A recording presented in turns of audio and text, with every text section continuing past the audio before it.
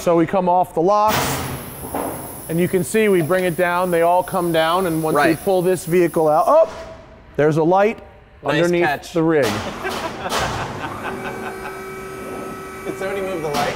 How about we move that light? All right, let's cut real quick.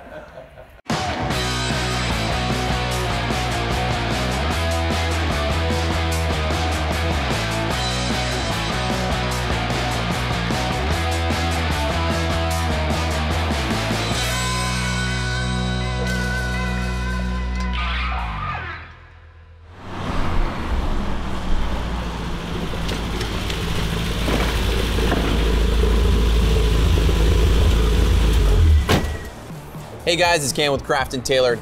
In this episode of The Details, we're hanging out with our friend Matt Farah here at his facility on the west side of Los Angeles called Westside Collector Car Storage. Matt is a world-renowned automotive journalist as well as podcaster who started a series on both YouTube as well as a podcast called The Smoking Tire. We're here to tour the facility and we're of course going to talk watches. Let's go in to meet Matt. Follow me. Matt, what's up, buddy? How you doing, man? Good to see you. Cars? Let's go take a look. Come on in. This is the spot. This is the view. Right here, this is what we pay for. Ready? Oh yeah, baby. So Matt, you have, I would say one of the things that I admire most is that you've kind of ridden this awesome wave of like DIY media. You know, I think that that's one of the things that I think is so cool is like, you know, anybody can do this, and I think you're a perfect. You know, we're talking now about your podcast and what you've done within, you know, automotive journalism and media to not just doing that from like a professional perspective, but literally making your passion your profession, which is something that I've done. So I want to talk maybe a little bit the other way. Okay. I made videos first. Okay. And then got a magazine job. Got it. Afterwards. I made my first YouTube video in November of 2006. Okay. Which is the year that YouTube launched. And so I had a car wash with my friend in New York. Once we figured out that YouTube was a thing, we were using YouTube to promote our car wash. You know, that transitioned into me talking to a mic about cars and being a sort of a face. And I quickly realized that there was an opportunity there. At the same time, in those early days of YouTube, TV casting people would start to look to YouTube for talent. So we used the early days of YouTube never as an idea of this is how we're going to make a living. Here's how we can have an updated, ongoing audition reel for TV. TV is not all it's cracked up to be. And with YouTube, you can make good money doing what you want to do, but it's an open source platform, right? So anyone can do it. And then the real turning point was when I figured out that taking advantage of both the medium and my one skill. And my one skill is that I can drive pretty fast while talking about almost anything for 20 minutes straight, uninterrupted, and not sound stupid and not crash the car. I guess that's a talent. If I have a talent, that's it. Other people necessarily can't also do that. And so I capitalized on it and flood the market with these videos, which worked for a while until I got burnt out. Yeah. Fortunately, around 2010, our friend Chris Hayes convinced us to start a podcast.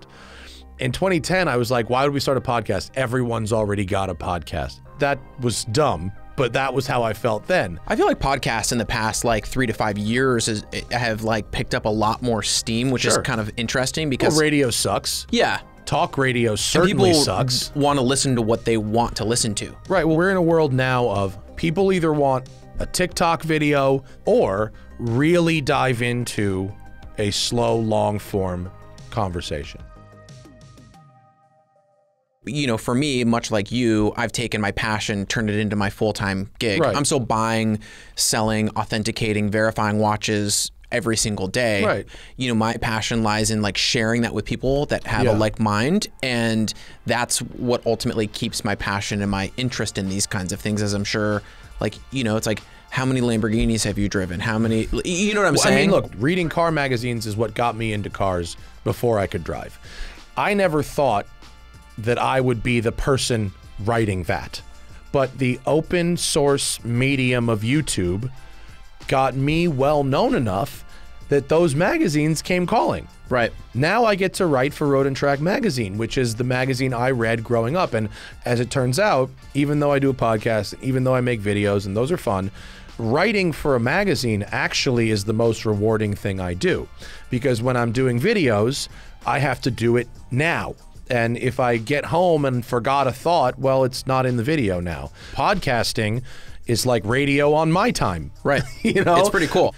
To go drive a car, make some notes, gather my thoughts, go off on a bike ride and let my mind go wild, and then come back with an overarching metaphor for what I've done. I find that process to be incredibly rewarding. And also, like, because of YouTube and podcasting and whatever, I get to be this much of a celebrity. You know what I mean? Sure. And that's fun. Yeah. I go to the mall and no one cares, but I go to a Right. car show and I get to be famous. Like, That's cool. That's pretty fun. It's rewarding. I can choose when to be famous.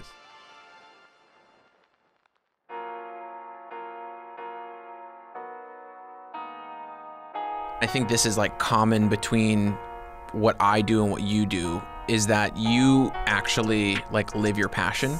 Sure. We're here at Westside Collector Car Storage because after 12 years of the gig economy, you're only as good as your next video, your next podcast, your next... What'd you do for me today? What have you done for me today?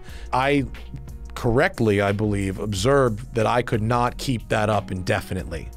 And so I looked for something a little more stable. What is stable? Commercial real estate is stable. Rental property or rental income is stable. Yep. And also, what did I need in my life?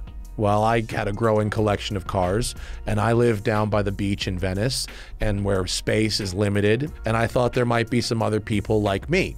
And so I started this business by building what I thought could be the best possible building I could build in an area where most people said I couldn't build. Right. And it would be too hard and it would be too annoying. Right. They were right. It was hard. It Yeah. was annoying. It was frustrating. It was expensive. There are better ways to earn a living. For sure. But because I could put this beautiful studio here, because I could put my office here, because I could have press cars delivered here and have fans stop by if they wanted to see something cool, and now I'm able to, if I want to, maybe not make that video, maybe skip that week of podcasting. For sure. Maybe say no to certain things that 5 or 6 years ago I wouldn't be able to say no to. And oh, by the way, I have a beautiful building full of really cool cars. Yeah. Most of which aren't mine, but I still get to look at them and enjoy their presence. Totally. Yeah. You know, I have my own collection of watches. Yeah. But, you know, also, like, we have beautiful watches all the time. So Yeah. I can kind of like wear whatever I Yeah. want. It's weird for me because I almost haven't been able to wear my collection as much anymore because I'm meeting with somebody who's looking at me as an advisor, and then I'm advising them on a purchase. But what are you wearing? Well, that happens to me all the time. People go, well, what would you buy? Well, I'm not you. You're not me. Totally. If you live in Colorado, outside of Vail, and are driving in the snow up and down mountains with no, you know, what I would buy would not work there. Right. What would I do? I'd buy a 1988 Lamborghini Countach. Does that help? You know what I mean? What we would personally do with our own collections, be it watches or cars, is not necessarily good consumer advice. Not at all. Or even good enthusiast advice. Folks will come up to me and say, you know, because of your review, I bought this car. Well, I appreciate that. But what about the people who saw my review, bought the car, and then hated it? Right. I don't know if I want that kind of pressure. Well, I think it's the other way too. I'm learning new stuff about watches all the time. And there are other people that I would consider experts, even though people consider me an expert. People consider me an expert in watches, and I'm far from it. I did a podcast called the Watch and Listen podcast for a year. We did 50 episodes. I did it with Cameron Weiss, and it was great fun. I reached a crossroads of I need to either get much nerdier about the engineering, Right. or much snobbier. Yeah. In order to continue. But I don't want to be the person That's responsible how I for am with relaying cars. that information. Yeah. It's like I know enough, Yeah. but not to the point where I would consider myself an expert. I'm an enthusiast. I like how they look. I like how they feel. I am totally okay admitting when a watch is a trophy. I have no problem with this at all. Yeah. Like, oh, you're just wearing that to show off. Yeah. Exactly. Yeah, I am. What's it to you? You know, I like to say that a watch is like a sports car that comes into the bar with you. God, that's great. Yeah, with my cars and my watches, I want them to be engaging for me to use, fun. I want them to work. There's no Paddock perpetual calendars in your collection. Right, and I also want it to be the kind of thing where if I roll up to a car show, people go, wow, look at that. Right, if it's not accessible and fun and you can't connect Right. with somebody else, then what's the point? Right. So before we dive into the watches, let's go check out the garage, maybe do a tour of the We can do the tour. facilities. Yeah. All right, let's go do that. So welcome. Thanks for having us. This is where we do what we do. Yep. We call this the cathedral room. There's a lot of firsts in this building. Cars are cool, but I've become a construction nerd because I built this building from the ground up. Yeah. It took 5 years. So this room, which is about 9,000 square foot room, holds 90 cars. It's amazing. So we've got 18 Park Plus quad stackers. They're tandem. They're 2 deep here, 2 deep there. Okay. Our ceiling is 45 feet. The stackers are 38 feet. They're exoskeleton designs. You gotta have exoskeleton, you wanna see what's in there. Well, basically it's for structure. So they're all Interesting. tied together. So you have this giant steel cage, right? They make 2 versions of these lifts. California and everywhere else. So we're the only people in the world that have a quad stacking system with battery tending going all the way up to the top tray. No one has ever put this many quads indoors before.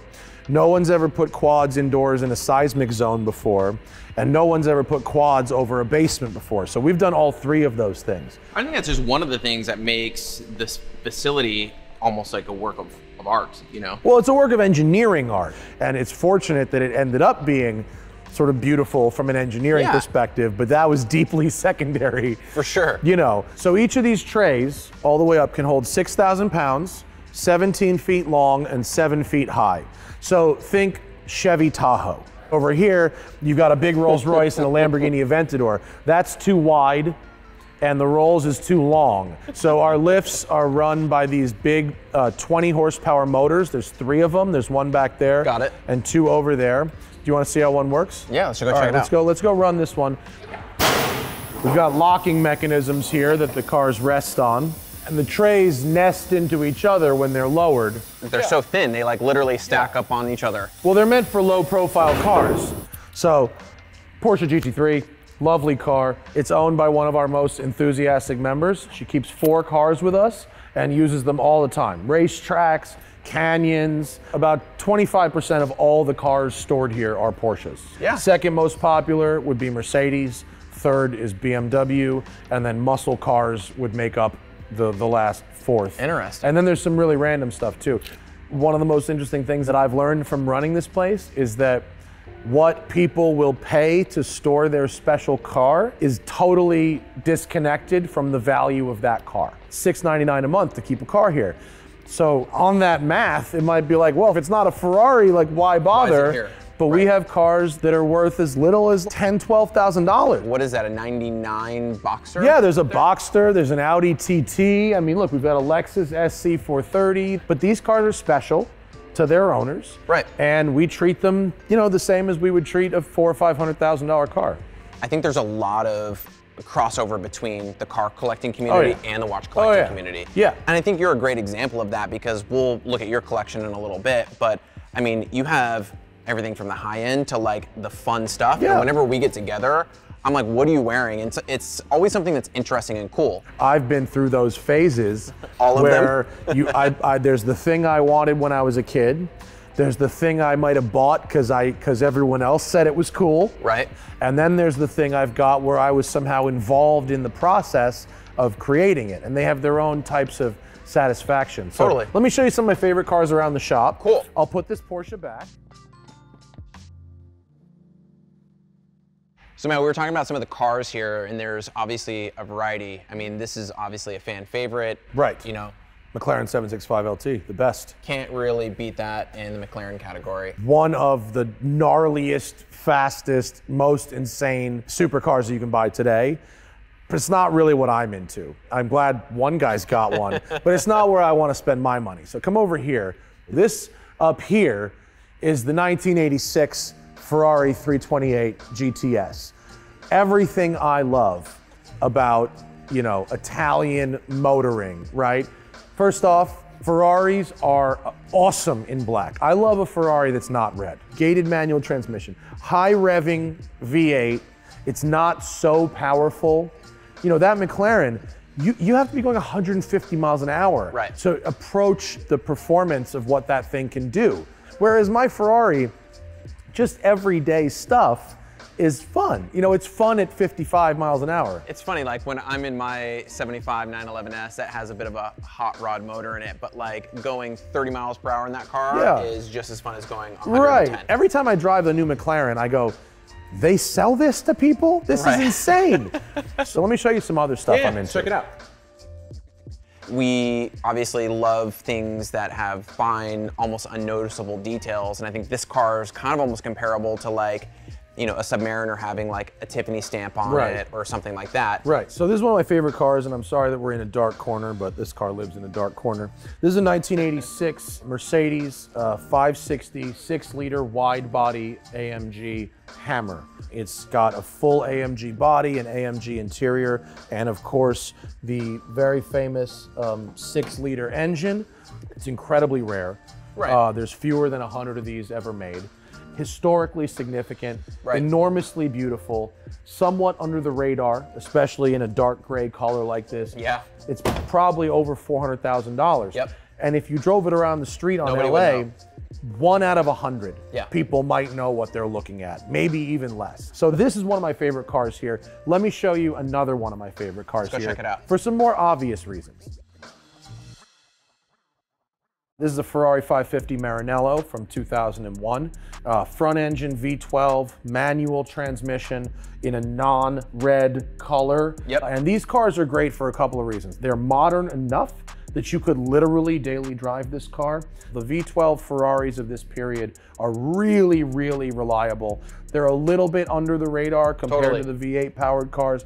To go back on Ferrari's history, if you go back to the 50s and 60s, they didn't start doing the mid-engine V8 cars like this 458 behind us until later. So this really is what Ferrari's history has led to. This car, if I was to make a watch analogy, would be like a Rolex GMT from like 2000, 2002, where it's tough, you know, it's got that classic look, but with some modern materials in a more modern size. You wear it every day, you go in the ocean with it. Use it, but not feel like you're everybody else. Correct, you don't have to super baby it. That's what I like about my cars and my watches. Non-traditional color combinations and usability. That's gonna change. Now, if you want a Ferrari that's not red, you will pay a premium for it now. Yeah, for sure. Yeah, but back in the day, that switched, and I think that's kind of interesting, like with the watch world, right? Where like bezel patina or a dial going tropical, people didn't want that at a certain point, and now it's desirable because it's less of them. In the car world, for a long time, impeccably restored. But something can only be original that one time. That's why I'll never do full restorations on my own cars. And that's why I think it's better, if you can, to not do a full restoration on a watch. For sure. You want to go talk about some watches? Let's go do that. All right. Let's check it out. Good car. So thanks for giving us a tour of everything. I really appreciate you having us. Yeah, thanks for talking about my shop. Really cool place. If you guys are in the neighborhood, I'm sure. Come by. Yeah. Westside Collector Car Storage, Playa Vista. Yeah, cool. So let's talk watches. Some watches? Yeah. Let's start with this, because when you first got this, I was like, that is so sick. Two things I love in this watch. I really like Seiko watches in general. Me too. And also they're heavily customizable. When I first started learning about the world of custom Seikos, that was where they really got interesting for me. And you have a few custom Seikos. I have about 5 custom Seikos, but this one is my favorite because this one is not actually based on a base watch. So this was built by a guy named Namir out of Toronto. His Instagram is N Horology Lab. I basically wanted my take on a Yachtmaster, but from a Seiko. But the real thing about this watch is it has a Tahitian mother of black pearl dial. I remember the first time I saw you wearing this, we were at Cars and Coffee, and I was like, whoa, what is that? Yeah. You know, and that's kind of the fun thing about like modding in the Seiko world is like, you know, would Rolex really ever do this? Probably not. These Seikos are so fun. You can be cheeky and silly, and at a glance, it looks like something Rolex would make with a fake Yachtmaster bezel on it.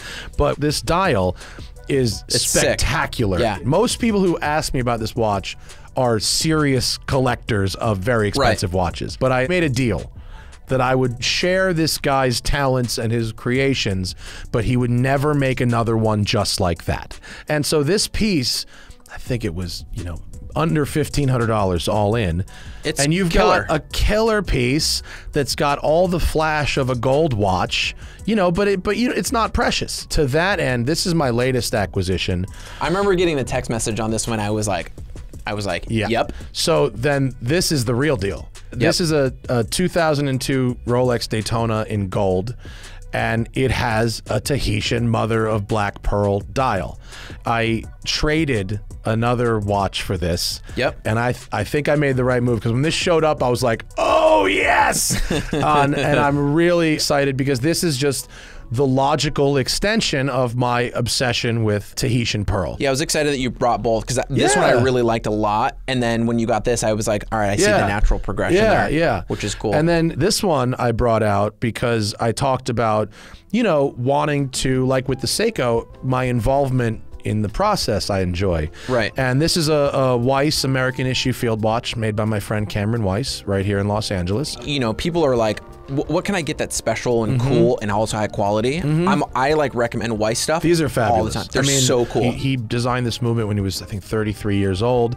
And what's great about this one is it's a one-of-one Bugatti French Racing blue dial. It's stamped on the back, just one. That's so not sick. even one of, just one, but also to have been involved just a little bit in the process of picking the color and that kind of stuff. To me is very special. So it's really cool. There's two more watches I want to talk about. All right, what do you want to talk about? This is kind of how you and I started. This is the first one we worked together on. So this is really cool. On the surface, this is a Rolex Deep Sea. You know, they don't individually number anything, except the rare occasion where they do a collaboration with some type of elite military unit. In 2013, that was the Royal Navy Clearance Divers in the UK. So they made 50 of these, and they have a special case back. They're individually numbered, and there was a clearance diver named Mark, who was the only clearance diver to buy two. And I bought both. This is so rare that I didn't think it was real. You wanted to end on this? I did, yeah, because this is also a collectible. My dad bought a Submariner for himself in 1990. Wears it every day. Growing up, you know, I watched him wear it, and I didn't know about the collecting community, the enthusiast community, and the nuances of any of it, but I knew that a Rolex watch was a high-quality item.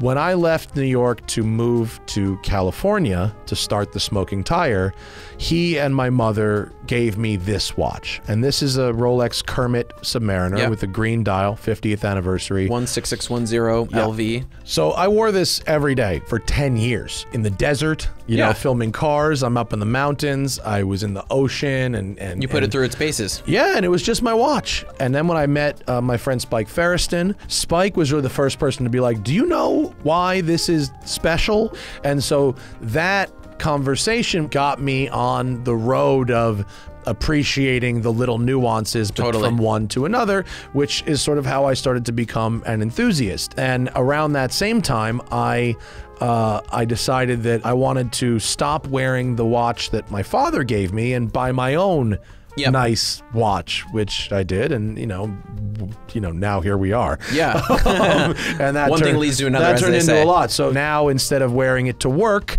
I wear it to Cars and Coffee. I wear it. It's now a special occasion watch. I'm sure you just put that on, and you're like instant comfortable. It's go. Yeah. But we talk about like all these things kind of leading into one another, and this is the first watch that had the maxi dial and hands, right? Before you see it in the ceramic. Not a lot of people know that. And the fact that you wore it and got to enjoy it and it's kind of reached that level is so cool. I'm glad I didn't know it was that special at the time. I might not have done all those things. For sure. And so, you know, now my everyday watch is the current generation GMT. On Jubilee. And I treat it like garbage. You know what I mean? I think there's more value in buying something nice and using it and enjoying it than there is in just having a collection and not, you know, I drive my old cars. Same. You know, I try to do that. So that's anyway, that's my watch collecting philosophy. Thanks for sharing that with us. Thanks I really for having me. appreciate this. So for those of you out there that don't know Matt is basically out there at The Smoking Tire. The Smoking Tire, everything. YouTube, everything. podcast, Instagram, Facebook, The Smoking Tire. OnlyFans? Patreon. Oh, Patreon. Patreon. Nice, Yeah. nice. Kidding. Sorry. Do you want me to do another one? No, leave it. That's great. So be sure to like, comment, and subscribe. If you guys have watch questions, we're here and happy to help. Drop us a line at info@craftandtailored.com. Instagram is @craftandtailored, and we will see you guys in the next one.